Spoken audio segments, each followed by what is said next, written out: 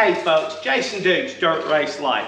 In this video, we're going to talk about Tire Stagger, what it is, how it works, how do we determine whether we need more or less of it. But more importantly, we're going to cover its relationship with our scale numbers and our left rear bite. And if that's a piece of the puzzle that you've been leaving out of your racing program, you're definitely going to want to stick around.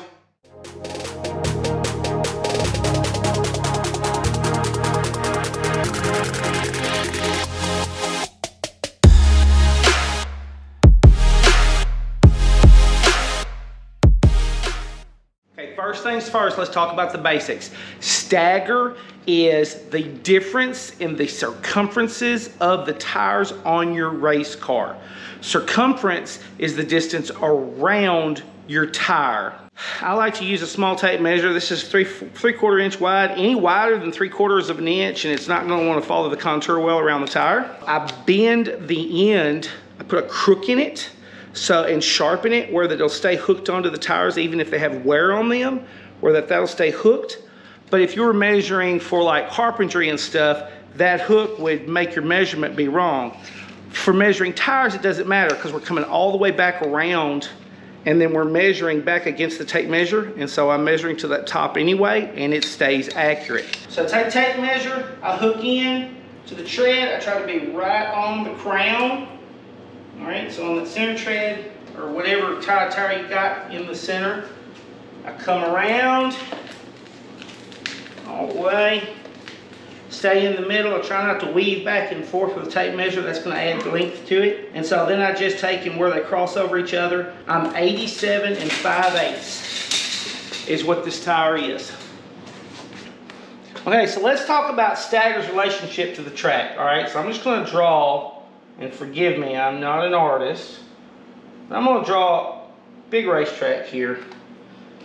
And the track will have an inside, a set of ute tires or something going on here. Whether it be an inside wall or tires or something, but you'll have an inside edge limit.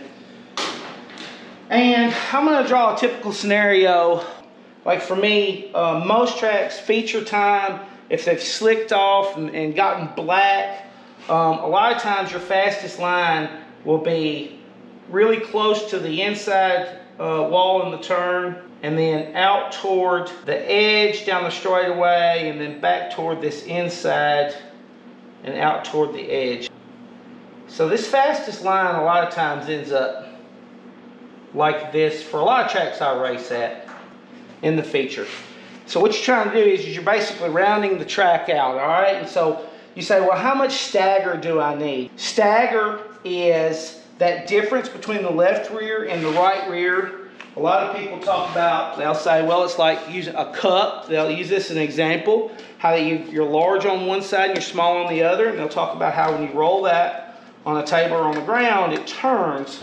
Well, that's what stagger is on the car, that the rear axle is locked together. Okay, so you've got, since you have positive traction and your rear axle is locked together, you need to have that inside tire smaller for it to turn. And so you're looking for that perfect mix where that the car is turning through this center and off of this turn well. So when you apply throttle, you want that difference in the two tires to help you follow that line that you want to be on and apply even power out. If you have too much stagger, you're going to scrub off speed down the straightaway. If you have too little stagger, you're going to scrub off speed in the turn. And so what you're looking for is you're looking for that balance that is enough for you to be able to power off the turn, but not too much to get through the straightaway.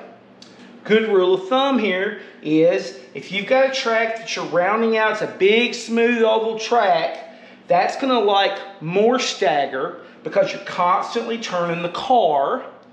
And if you have a track that is more of what I'd call a paper clip, where that you're coming off of the turn and you're coming off this turn and then you're drag racing down the straightaway, you're breaking the car down and like completely changing the direction of the car, that's going to like less stagger. And then another situation that you'll end up running less stagger, or if you don't have enough stagger in your car and you're stuck with it in a feature, is in a situation to where you're diamonding the track, because basically you're breaking the car down, stopping it and changing the direction of it and then taking back off. And so that's where stagger becomes irrelevant as well, is in a situation to where you're diamonding the track. Now, with that said, then the question is, well, what's the range of stagger? How much is too much? What's too little? And here's a rule of thumb from my experience.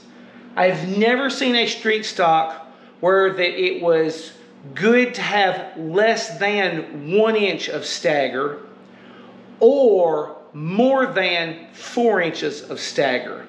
So my window for what I consider to be a range of stagger, again, difference between left rear and right rear circumference of the tires, is from 1 to 4 inches. That's not to say that there are not people who are running cars with more or less than that that are not being successful. I guarantee you there are people out there being successful outside of that envelope. They've got other things going on in their setup that either make that work or it's compensating for other issues and working well because of it. Regardless, for me, 1 to 4 inches. How do you know if you have too little or too much? Let's talk about that. A good rule of thumb is people say you use bite to get in a turn, you use stagger to get off the turn. Okay, so that's kind of slang, but there's actually some truth to it. When I'm coming around this turn, I enter. If I'm entering this turn well, and I'm coming through the center, and right in here, I'm trying to pick my throttle up. When I pick my throttle up, I'm pointing my car down this straightaway, and I'm finding instead of taking this line that I'm struggling and I'm wanting to take this line here, the car's pushing out on me on the throttle. So I'm picking my throttle up, I'm trying to head here, and if I stay in the throttle, I can grab the steering over, but what's happening is my car is drifting out on me. So I'm sliding over, and you'll know when you race, you'll know this effect where you're putting some angle into the wheel. That's where it really helps to have a camera in your car and have a piece of tape on your steering wheel. Are you holding the wheel over on the car and the car is just steadily drifting out of the wall? Because if you're shooting for this line but it's putting you here, it might look right from a spectator standpoint, but this difference between the two is scrubbing speed off, is what it is. If you're trying to go here, you need to be steering here. You don't need to be steering over here. In this case, I would say you don't have enough stagger because you've got good forward bite coming off. That forward bite, as you're picking the throttle up, it's driving, it's steering the car, all right? So it's overpowering your front end to a certain extent. You'll start scrubbing your front wheels. So you got good, strong forward bite, but you don't have enough stagger and the car is driving out on you. So you can't steer the car well. You're scrubbing speed off. All right, that's the scenario. Now let's talk about not enough stagger, okay? So let's take this same deal, okay? We're coming around the turn, and here we come. And as I come out, the car goes where I want it to go, all right? And this is all assuming a good setup. And remember, recipe, lots of ingredients, so if you've got something else wrong, this can get really complicated. We got to keep it simple just for the discussion. The car goes where I want it, but it's crabbing on me. So for example, let's say I'm headed here and this is my line. Well, I may be able to make it stay on that line, but it's driving crabbed. I've got the car, I have the steering turned back to the right outside. So instead of the car being pointed in that direction, it is pointed over here, okay? So it's pointed in this direction. I come off, but they'll say, man, I got no forward drive. But what it is it's an illusion. Their car's crabbing on them. They're coming off that turn and they're hammered down and they're hooked up, but they got that wheel kicked back to the right slightly and they're stepping on the throttle and the car is moving forward. They've got forward bite, but they're scrubbing speed off. It's a stagger issue. In this case, I would say they have too much stagger. and it can get really complicated, and you got to stay on top of your game, and here's why. And this is a warning of caution. It's not this simple from a standpoint of, well, I'm like this, or I'm truly, I'm crabbed off and my car is spinning, and so I'm not hooking up, my back tires aren't hooking up at all. And you say, well, I just have too much stagger in it. And in reality, you don't have enough forward drive because you are spinning it. So you have to look at it, and I'm going to say holistically. You need to look at your, your tack. Use a tattletale tack, a memory recall or something. Are you blowing the tires off of it? Use a camera. Look and see which way you're turning the steering wheel and everything. Because this scenario, you would know you're hooked up but still doing this. And so you have to identify the different parts of the failure, okay? So you've been warned. It's not easy until you get to a point where you can dissect it down to this level. Okay, so far we've been talking about the exit off. That is really the biggest part for the stagger. But there is a relationship with entry as well. And the biggest way that it affects our entry is when we change stagger, we're changing what our left rear bite and our scale numbers are. And because we're doing that, we're changing how much that left rear versus that right rear tire is dragging when we decelerate and turning us in. And it's twofold. And so you think about it. As this left rear tire gets smaller, it's going to make the car turn more to the left. So if you think about it, if I have more stagger in the car, it's going to make the car turn more inward. As I let off, it's going to turn the car in. And so that's an effect. But as well, it's reducing my amount of bite as my stagger increases on the rear of the car. And from that standpoint, let's jump over here and talk about scale numbers. And now I've got this Camaro sitting on the scales right now, and this is with no driver in it, so these are very low bite numbers because I'm not in the car. But where it's sitting at right now is it has 784 total weight on the left rear and 772 total weight on the right rear. And so right now it has got 12 pounds of left rear bite in the car. And of course, obviously that number is going to be much higher whenever I climb into the car. But as far as for what we're doing, it's 12 pounds in the car right now. All right. And I've got an 84 1/8 tire on the left rear. Okay. So let's imagine typically like a lot of people will race and they will run the feature, or they'll run a heat race when the track's heavier, and they'll run with a smaller left rear tire. And then they'll turn around and they'll say, let's take some stagger out of the car for the feature. The track's slicking off, let's take stagger out of the car. I understand completely the thought process going into that. But let's look at what that's doing to our scale numbers, okay? So I have a tire that is 87 5/8 of an inch. And so we're going to keep the 87 1/8. Or 7/8, excuse me, here. And so we're going to go from 3 3/4 down to a 1/4 inch, just a 1/4 inch. All right, so let's swap those out and see what that looks like on the scale. All right.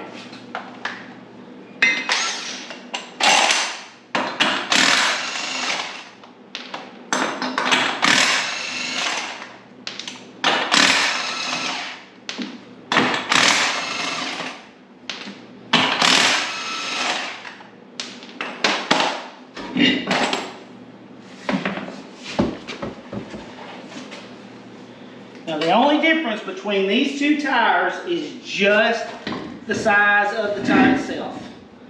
I've set both of them.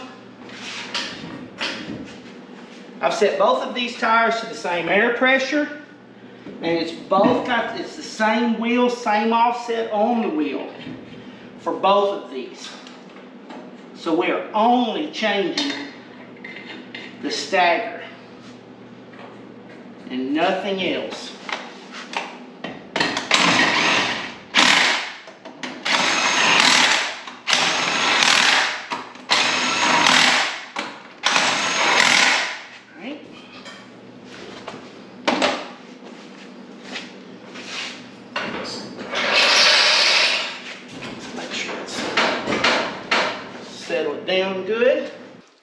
So now that we've swapped them out, we look at our scales and we're only looking at our rear numbers to determine the left rear bite.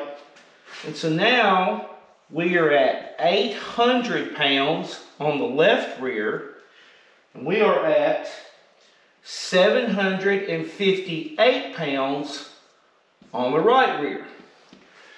So now we've got a big change. Our bite number has increased now to 42 pounds. All right, so we went from 12 to 42. And so when you look at this, we went down on stagger, and I would never run a 1/4 inch, but I'm showing a big swing here to show how that it's making a big swing in the scale numbers. We went down on stagger 3.5 inches, and that 3.5 inch swing in stagger increased our bite by 30 pounds. All right, and from experience, I can tell you that. So going down on stagger increased the bite 3.5 inches. I changed it by 30 pounds. That relationship between those two right there, for my car, in my experience, that is a linear relationship. So it's even. So for example, if I went half that much stagger, it would be about half that much bite. Like if I was to go, like say, 1 3/4 inch difference on the stagger, I would expect to see around 15 pounds of bite. And I would expect that relationship to be that way on any street stock type of car. However, the amount it changes may be different. So that's one of these deals where you really should get your car on a set of scales, change the stagger, and see what it's doing to your bite. You may find that 1 inch changes your bite by 10 pounds. You may find that 1 inch changes it by 12, by 15, by 8. But check it, see what it does. Now, there's another important aspect of this that we need to talk about. Stagger in the front of the car. This setup here has 1 1/8 inch of stagger in the front. When we start talking about how much stagger changes the bite and what the relationship is, like on your car, when you like go up or down 1 inch of stagger, how that changes the bite, the front end changing the stagger on the front tires will have that same effect, but in the opposite direction. So if we increase the stagger on the front of a car, we'll increase the bite instead of decreasing the bite. And I have found, for me in my experience, it is a similar relationship. What 1 inch in the rear would do, the 1 inch in the front will do, but it does it in the opposite way. And we can use that to our advantage. And so let's redraw this a different way to just talk about that relationship. Let's draw this out here. We're going to put 4 tires here on there. There is an inverse relationship between the front and the rear when it comes to scaling the car and cross weight, and how bite works as well. All right, so I'm going to put some symbols. I'm going to put negatives for reduction, positives for increases here, talking about the rollout of the tires. If I reduce the size of the left rear or increase the size of the right rear, that is going to reduce the amount of bite. Okay? If I was to increase the size of the left rear or reduce the size of the right rear, that will increase bite. All right? So the way to look at this is if I increase the stagger, if I increase my stagger, that's a reduction in the left rear or increase in the right rear, I'm reducing my bite. And if I reduce my stagger by making my left rear larger or my right rear smaller, I'm increasing my bite. Now let's look at the front tires. If I reduce the size of the left front or I increase the size of the right front, that is going to increase bite. It is an exact opposite relationship. It's an inverse relationship. Now, If I increase the size of the left front or I reduce the size of the right front, that is going to reduce bite. How do we use this to our advantage? Well, what we need to look at is these two are locked together with an axle. These two are freewheeling. And so now I need to be looking at this from a standpoint of I need to set my stagger for what I need for the car to drive off of the turn, and then understand what that does to my bite and correct for it. And so you look at it and you say, well, if your car had weight jacks on it or adjustable cups, you put it on the scales, you change the stagger in your car, and you learn how to turn, your jacks or your cups to compensate for that. So like, for example, I know that, I can go down 1 inch on my shackle hole, and that will compensate for 2 inches of stagger on this particular Camaro. It will change car to car. You just about have to put it on the scales, and tinker with the car and make the changes and kind of learn it. But what if you're in a class where that you don't have weight jacks or you don't have adjustable cups? Well, that's where this right here can really make a difference, because I can make some pretty big changes on the front tires of my car and it'll still drive. My setup won't get way off by doing that, but I can drastically change my bite in the car without messing up on my stagger or correcting for a change I make in my stagger. So if I find that I need to, for example, add two more inches of stagger into this rear of this car, then I can turn around and I can say, well, I need to take that 2 inches out of the front, and my bite would stay exactly the same while I also get the benefit of the increased stagger. Now when I go back out on the track and I drive the car again, the difference that I observe driving the car, I'm going to know that that is just the difference in stagger doing that I have not changed my bite. And so I pay attention to how it drives, I pay attention to that change, and I understand it was just stagger doing that. And then that can tell me, did I go in the right direction or the wrong direction, or what next step do I need to take? And so that's why understanding this inverted relationship right here is so important, and how that it's affecting your scale numbers and your bite. Because if you're just changing stagger and you're not taking this into account, it's really handicapping you. Hey, I hope y'all like this. I hope this was helpful to you. If you like it, hit that thumbs up button. Leave me a comment. So this is a suggestion, someone asking me for this detail right here. If you've got something specific you're looking for, put it in the comments and let me know. That's what I'm trying to do here, is to empower us to be able to just build better race cars, be better racers, and put on a better show for the public. Grow the sport. And hey, subscribe. Thank y'all.